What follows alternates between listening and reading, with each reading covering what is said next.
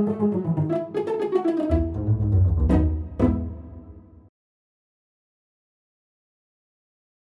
everyone, this is Joel Kennedy with Kennedy Violins. Now today's video is just a quick video on the best places to buy a violin online.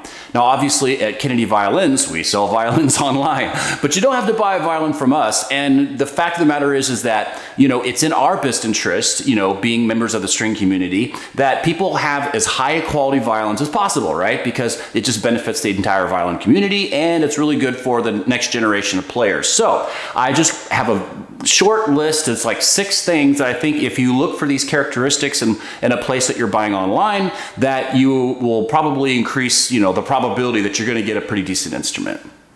Now, the first thing on the list is to make sure that the company is owned and operated by string players. So this is a big one, and the few companies that I know who are actually selling good instruments online, they pretty much all have the same characteristic. They're owned and operated by string players. So when you call up, you're going to talk to somebody who's intimately knowledgeable of all of their violins, and they've probably played them all, and they know what they sound like, and because there's nothing worse than just calling up a place and it's just somebody who they're just reading off a cheat sheet or something like that. They don't play the violin, they don't really know what they're talking about, and they're just kind of answering product information or whatever. So, and especially this is especially important if you're buying maybe a more expensive violin, because then they can actually they can pick out a few violins and they can play test them, and they can ask you, what are you looking for in a violin? Do you want a dark sound, big sound, sweet sound, what kind of color do you like? I mean, so they can ask you a lot of questions and find out exactly what you're looking for as a player, and then they can actually play test the violins, and if they have good customer service, then they'll be happy to do that for you. Okay, so the second thing that's really important is you want to make sure your violin is completely set up and ready to go. It's ready to play. You don't want to have to set the bridge up or put the strings on. That should all be done by a professional luthier. So when you call a place up, they've got professional luthier or luthiers on staff, and they're sitting there putting the violins together, doing the final inspection. And it's really important that that's done in America, because some places, especially with the inexpensive violins, the violins are being set up in China, and so the quality control might be some issues there. And then the time between when they set it up and you get it could be a lot of time, right? Because it has to go on a container ship, go across the ocean, then it has to be stored at a warehouse, and then another warehouse, then sent to the retailer, then they got to ship it to you. So by the time you get your violin, it's a mess, right?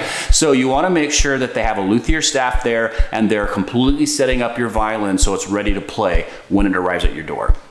Okay, so number 3 is, I think, pretty obvious. You want to make sure that they have at least a 30-day money-back guarantee of some sort. So here at Kennedy Violins, we have a 45-day money-back guarantee. We have a lifetime warranty on our instruments, and we don't have any restocking fee if you send something back. So I think that's pretty important because, obviously you want to buy from a company that, stands behind their product. So I would just always ask that.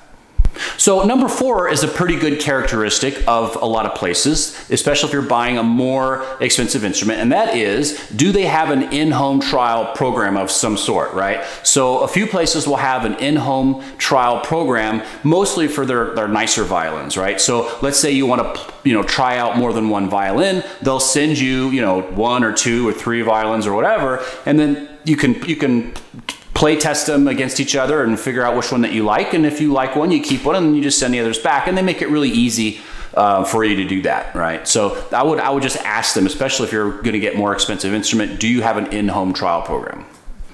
Okay, so number 5 is very similar to number 1 actually, and that is you want to make sure that they sell only stringed instruments, right?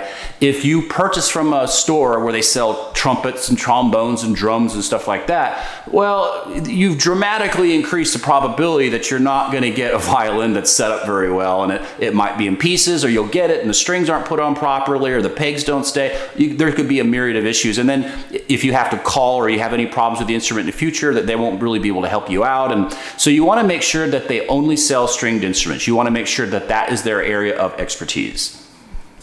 Oh, and by the way, you want to make sure you like and subscribe the video. I'm creating a bunch of content these days, so if you like this kind of content, just hit subscribe and a little alert bell, and you'll get notified every time I make another video. Okay, so the last thing, number 6, that I would advise you to do would be to look at the reviews. Of course, people are pretty used to doing that these days, but you want to not only look at their Google reviews and their Yelp reviews, but also check out their Better Business Bureau reviews, right? And what I would suggest is don't just look at their score, right? Because there'll be a score like, you know, A plus, B, F, whatever, right? But you want to look at how many complaints they've had. Because if you are registered with the BBB and you're paying them, you know, you could have a pretty good score, but you could have a lot of complaints at the same time. So you want to do a little bit of digging. Just, you know, click on the link that says, you know, view their cases or view their complaints. And sometimes you'll find companies that have, you know, really good rating, like A plus or something like that. But then you find out they have a whole bunch of complaints, you know, that they've resolved, right? But you don't, if you want to be dealing with a company, obviously, that doesn't let it get to that level. You want them to have a really good attitude of customer service where the customer is always right. So they never let it get to the point where the customer is so angry that they're going to the Better Business Bureau and leaving, you know, negative views. Okay, so that's about it, guys. I hope these top 6 things helped out. And like I said, if you like the content, go ahead and subscribe. And with that, I'll bid you adieu and you have a great day.